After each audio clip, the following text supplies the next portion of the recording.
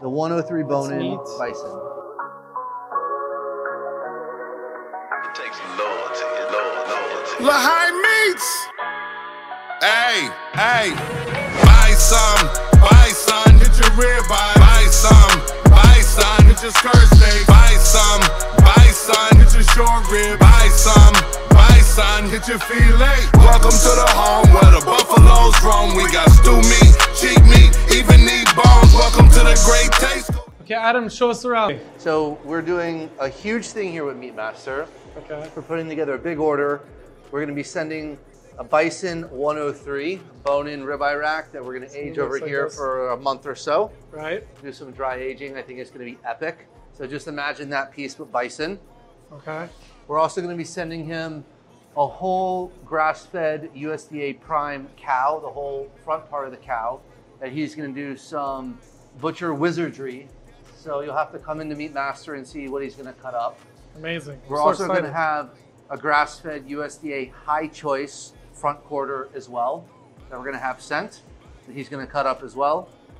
We're going to have a couple massive bison boneless shoulders, and that's going to be really cool. You can either smoke that, or you can also have them cut that up into either steaks or whatever you're looking for.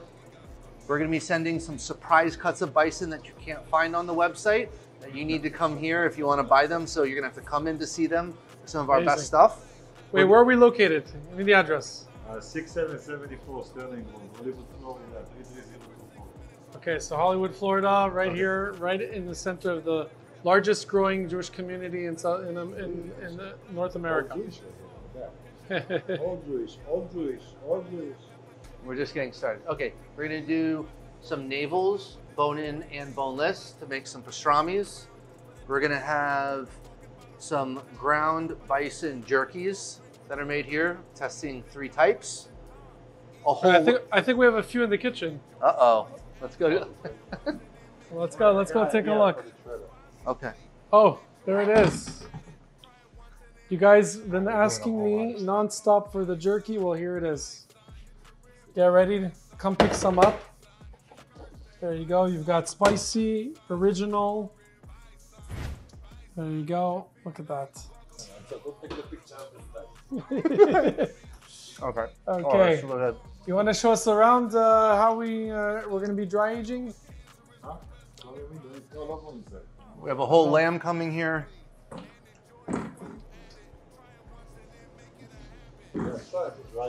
Okay, so this is our. So tell us how this works with the salt blocks.